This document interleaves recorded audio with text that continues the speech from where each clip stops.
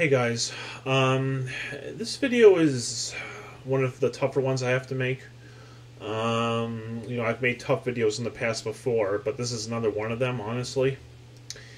And as you can see in the title, it involves 2017, next year.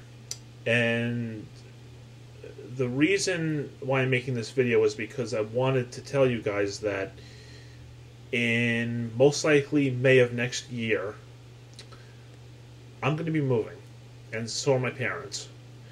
I'll tell you right now, we're going to be moving to Connecticut. I'm not going to say exactly where right now, but somewhere within that state. And the reason why we're doing that is because my dad is retiring next year. After many years of hard work in the medical field, he is retiring next year. And the reason why we're going there is because that's where my brother, sister-in-law, and my two nieces live. And of course they want to live close by to them, which is certainly understandable. But I'll be honest here with you guys. I've known that this was going to happen for a while, okay? In fact, as a matter of fact, my parents have been kind of looking at houses here and there since late 2014, I would say. I think it was around there, or early 2015, one of those times.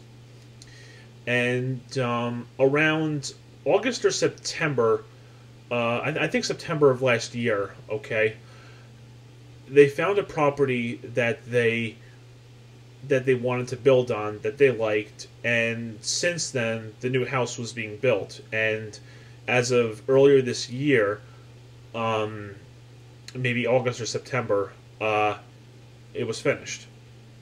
And my parents closed on the house in October of this year. And I've been to it, a few times with my mom, here and there. In fact, I had been to it in earlier, when there's just studs and plywood inside and things like that.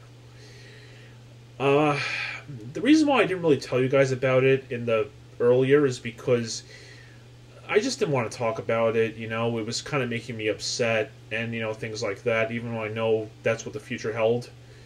And you might be wondering, why am I upset? Why do I feel so distraught about this? It's not that the house is bad or anything. It's quite the opposite, actually. But the house I'm in right now, and the whole area around me, okay, of this area of Long Island and things like that, I've lived here since I was 2, and that was in 1990. And right now I'm 28. So for 26 years, I've lived here in this house, and just familiar with this area around me. Granted, granted for a few years in the fall, from the fall to the spring, I was away for college in Pennsylvania and things like that. But I've been here for this long.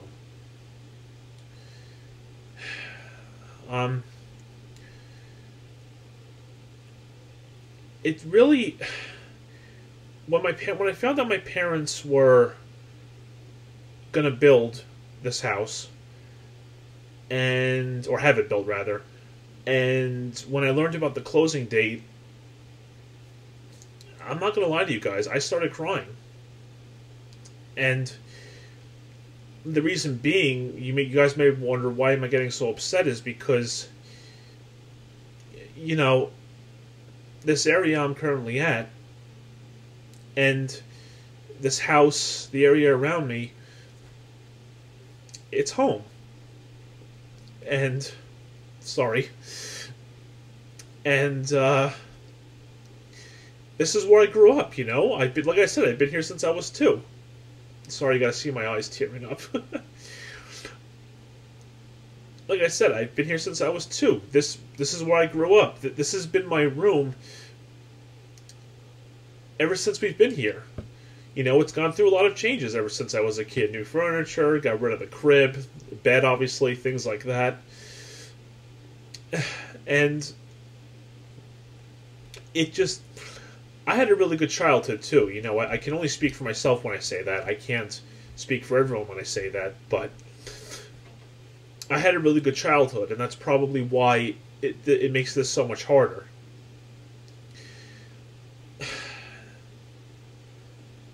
Just when you're here for this long, as I have, it really becomes a part of you in a way. You know what I'm saying? You it's not just a house, it's a home. And a lot of you are probably saying I should be happy that I've been here for as long as I have, because that doesn't happen to a lot of people. And you're right, I am certainly happy, but you know, it only makes it that much harder when you leave it. And like I said, just I knew this was going to happen for a while, but I just was not ready to talk about it. And, you know, by this point I feel like I have to.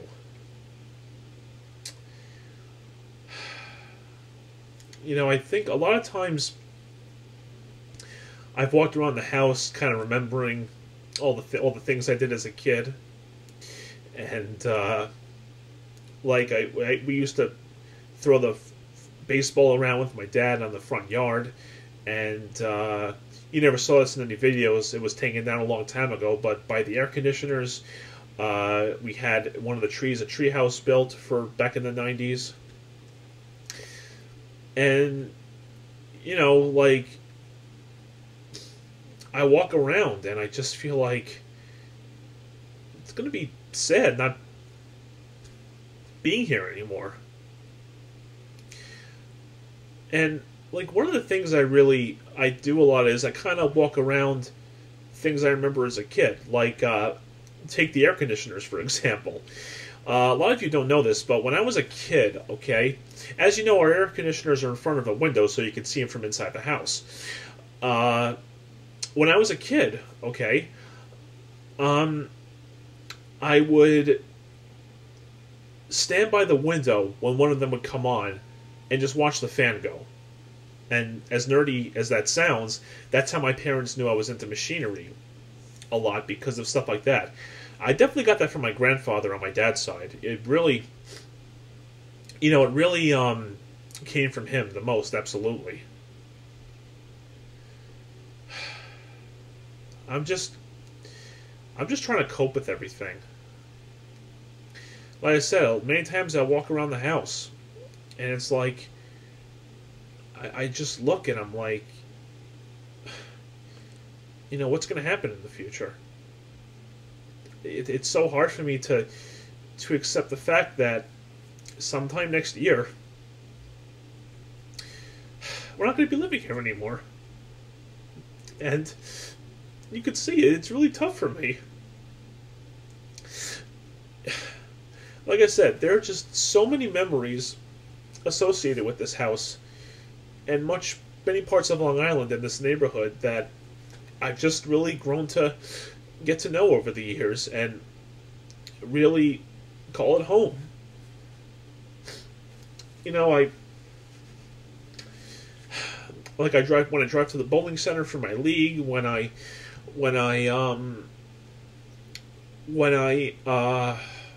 go to eat somewhere, go drive down Route 110,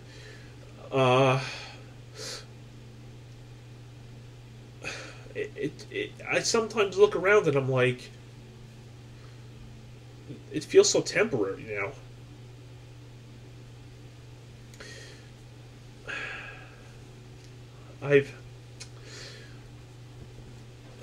One of the things I wonder about in the future when this happens is, I think about this house, you know, like, what's going to happen to it? Are people going to like the way it looks? Are they going to completely change it where I won't recognize it anymore? And another thing I think about is, like, you know, what's going to happen to the pool? I'm sure it'll still be there, but it's like, you know, is it going to be taken care of to the degree that I took care of it? Because I took really damn good care of the pool, if I may say. And my parents, for like the last 15 years or so, I've been taking care of the pool. And my parents never asked me to do it. I just do it on my own time. I do it by choice because I know it helps them out, which I like doing, and they're very appreciative of it, absolutely. But I had fun with it. Whether it be backwashing the filter, cleaning the pump basket, cleaning out the Polaris bag every now and then, they never asked me to do it. I did it by myself because I enjoyed it. And this is one of the things I think about, you know. What will the pool be taken care of the way I took care of it? I'm sure it won't be identical. I can't do anything about that. But, you know, I'm just hoping, like, is the pool equipment going to be taken care of as well as I took care of it, you know? Are they really going to do what they can to make sure that everything's up and running correctly? And are the people going to be as handy as I am? Again, maybe they are. I don't know. But, you know, it's just things that you wonder.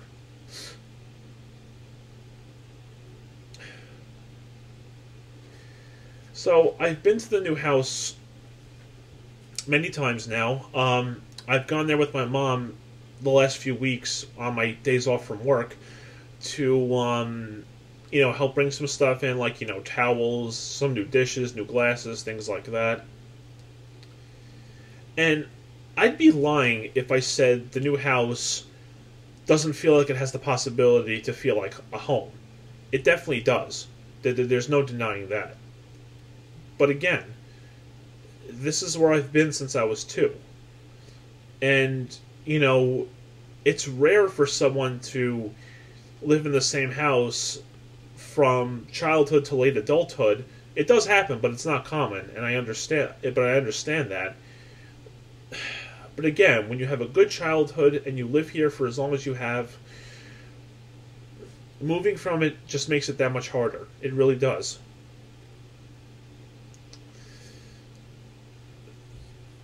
So, I'm not going to make videos of you know, progress of going to the new house, because that's just going to make me even sadder, honestly. Honestly, who knows what kind of videos happen in the future regarding that? I really don't know. It's in the air as far as I know right now, if I said that correctly. But, you know, I've talked to friends about it, both in person and online. I've talked to Jay about it. You know, I told Jay, I think, in October. I wanted to tell him sooner, but again, it was just hard for me to talk about. And that's going to be one of the biggest things, too, is that when I do move to Connecticut, I won't be able to see my friends here as often as I do now. The good news is that I'm going to be 50 or 60 something miles from Bridgeport, which is where the ferry from Long Island to Connecticut and vice versa is. So if ever I have time off or a few days and I have time, I could come down to visit without a problem. So, but not as often as I do now, obviously. So I'm happy in that regard that I'm not moving to some place like, you know, I don't know, let's say California or Washington State, you know, all the way on the other side of the United States. But just the fact that I'm not going to be able to see those friends as much, it's sad. You know, it really is. And, you know, 2014 especially really marked a milestone for me. And that's because, like, you know, Jay, I met you, and you're like one of the first people I ever met that's really into machinery like I am, which was, you know, a huge thing for me. And, you know, I met other friends with that attached, you know, as time went on in that year.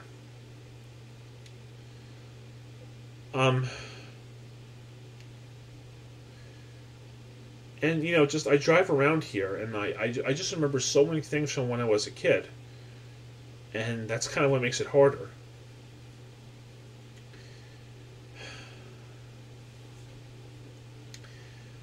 And, everyone tells me, sorry about that, everyone does tell me that, you know, I'll adjust to Connecticut, I'll make new friends, and they're right, I most likely will. But that adjustment takes time, especially when you leave a place that you've been at for as long as I have, and with so many positive memories attached to it, again, it makes it that much harder. Because like I said, I've made so many YouTube videos around here, and a few over at Jay's place. It's just hard to, I don't know if letting it go is the right term, but just not it being a part of you anymore. And, you know, Jay, if you're watching, Jay, I'm sure you're watching this video, Jay, but, you know, there's something I gotta tell you. You're pretty much the reason why my summer of 2014 was so great, because the summers prior, from 2011 to 2013, I was doing basically nothing. I was barely going out anywhere. I started the bowling league in fall of 2012, so I was going out for that, but that was only every Wednesday. And then, you know, as soon as we met up in 2013, and then all the months following after. Alright guys, sorry for that little edit there. I needed to do some stuff with my mom there for a minute. So like I was saying, you know, Jay, when we met up in 2013, October of 2013 to be a little bit more precise, and ever since after that, you know, 2014, like, I was going out again, I was doing stuff, I was able to get out of the house to find something fun to do.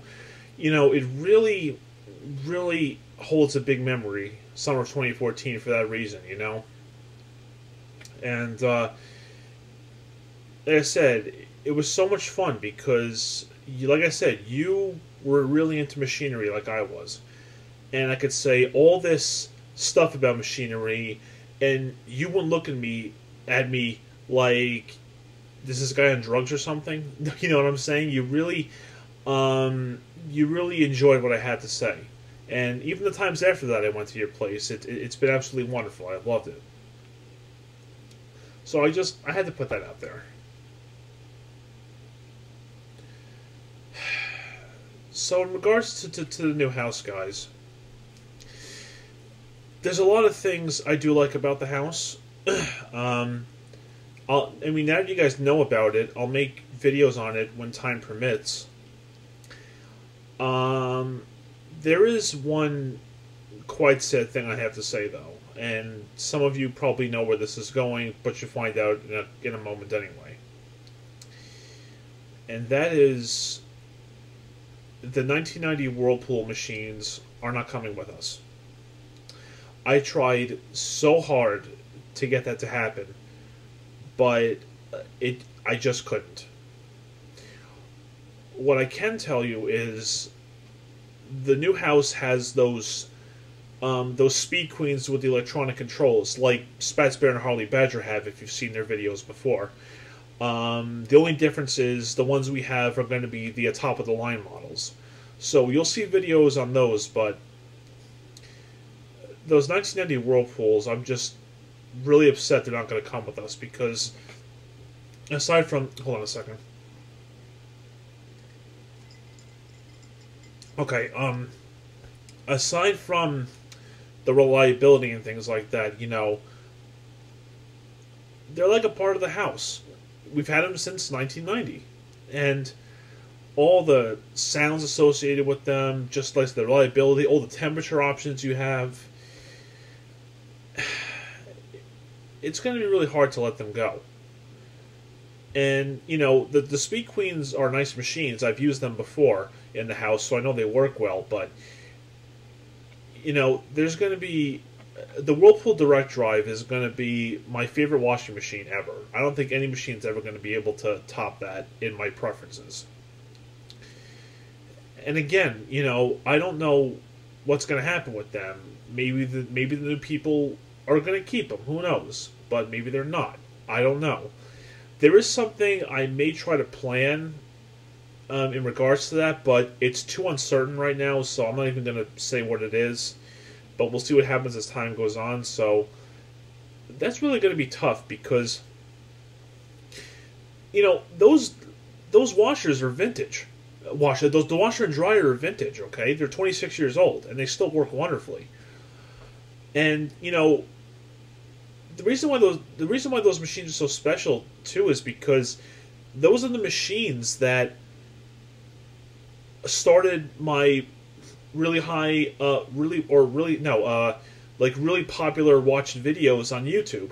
Now, granted, the 2010 machines that were in my videos of where my brother used to live, those are the ones that got the highest views, like a 300 something thousand views that the one video has. But those are the machines that started my laundry machine videos here on YouTube, and to not have those in the future is going to be really hard. I'll have the Speed Queens to make videos on, but like I said, the Whirlpool Direct Drive washer will just always be my favorite.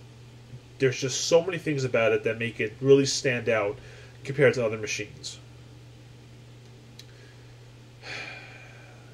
And in fact, I just used them today. I have a pile of clean laundry behind my chair that I got to put away when I finish making this video.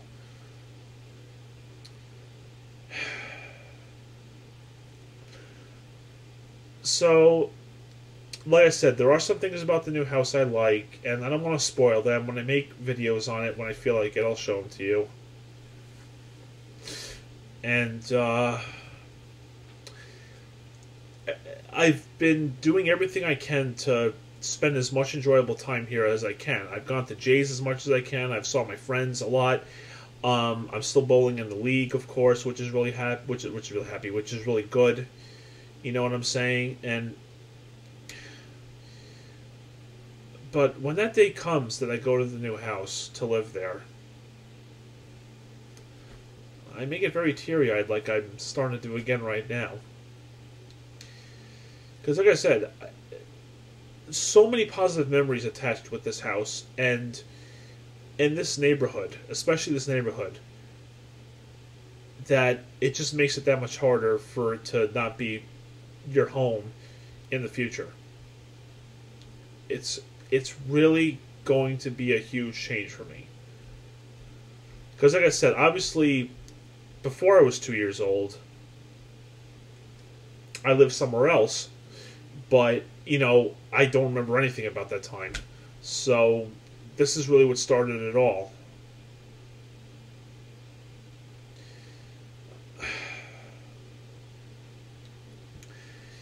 You know, I'm sure a lot of you watching this video have moved to new places before, so it's you're kind of in the same boat that I am.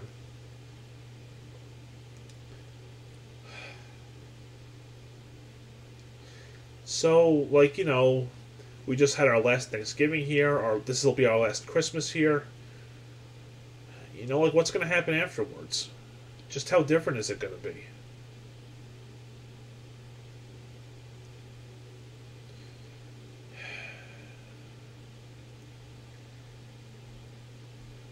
Again, like, I look at this room, and this is my childhood room. Not just the house, this is my childhood room.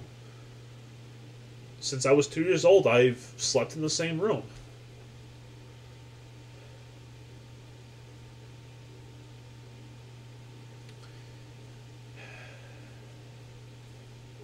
I really hope that any readjustment that I'm going to have after this just goes as well as it can.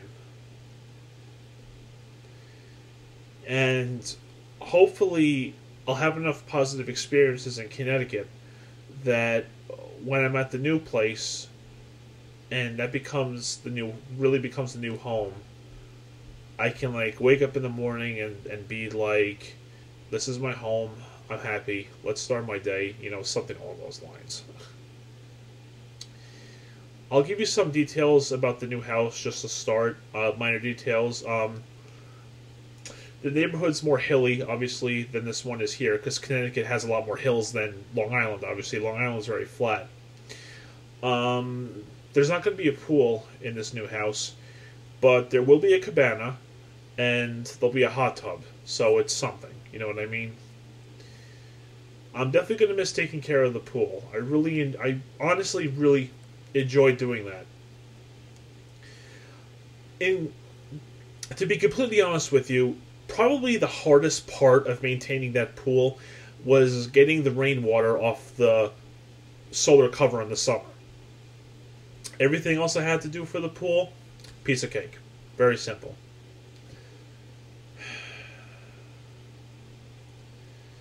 again, like, just what's going to happen around here when the house isn't ours anymore? Again, who knows? Maybe not much will happen. Maybe a lot will happen. Like I said, it has a fairly new roof, new siding, a lot of new stuff.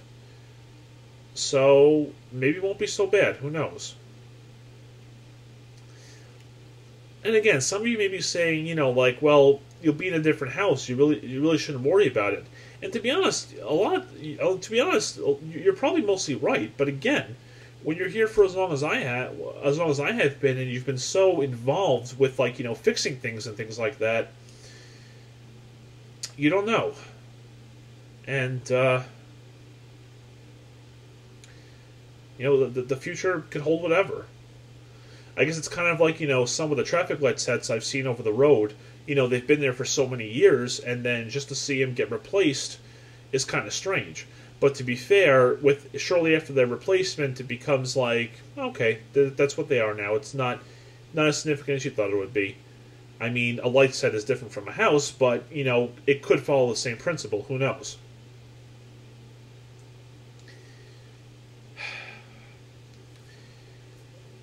So, like I said, guys, now that you guys know about this house and what's going on, I'll make some videos on it when the time comes. I'll try to cover as much as I can. I may do one whole video, or maybe I'll do separate parts, because it'll probably be a long video otherwise. But we'll see where it goes from here. Now, if you guys want to give me some advice about moving to a new location, if you want to type it out in the comments below, that's fine. Or if you maybe want to make your own video talking about it to me, I'd be okay with that. But again, that's completely your call. Up to you. If you don't want to, you don't have to. But maybe, or like I said, if you want to make a video, maybe type a comment. If you want for some advice. Again, both of those are completely your choice. If you don't want to, hey, no harm done. I probably have more details to add to this video, but you get where I've been going with this, okay? I know it's been a long video, but if you sat through the whole video and watched it, I certainly do appreciate it. And, it's going to be very interesting to see what the future holds with all this. Will I make any future videos on this? Who knows? Maybe I will. It all depends on what happens. So, guys, for those of you who watched this video to now, I really do appreciate you taking the time to watch this video, and hope the video was somewhat kind of sad, I know, but enjoyable. But that's what's been going on with me. So you now know some more about me. Maybe I'll make update videos on how I feel about this whole thing. How I feel about it, and I don't know. Again, that's questionable. I'm not going to guarantee it. So at some point, you'll see videos of the new house and some of the new stuff, and you'll see what the future holds, as they say, okay? Anyway, guys, that's it. That's all I could think of. I really appreciate you taking the time to watch this video if you have, and hope you enjoy my videos as always. So, like the usual saying goes, guys, thank you very much for watching, and take care.